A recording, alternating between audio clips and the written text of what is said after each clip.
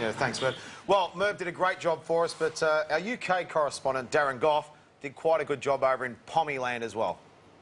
Hi, Warne. I don't know if you recognise this place, but this is the scene of the huge celebrations in 2005, Trafalgar Square, when England absolutely sent Australia packing with their tails firmly between their legs. And I think this is an ideal place to try and get what people in this country are thinking about the current Ashes series leading up to it, because England are by far the favourites to win this series for the first time in a long, long time. So let's go for it.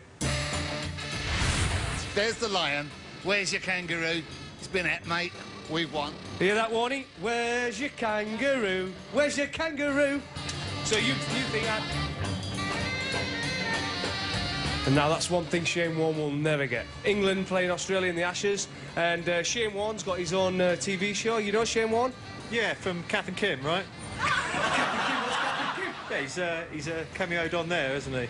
Yeah, what is it? It's an Australian programme that I watch here. It's quite funny. Yeah, what's it? Do you know what he looks like? Yeah, he's always got lippy on.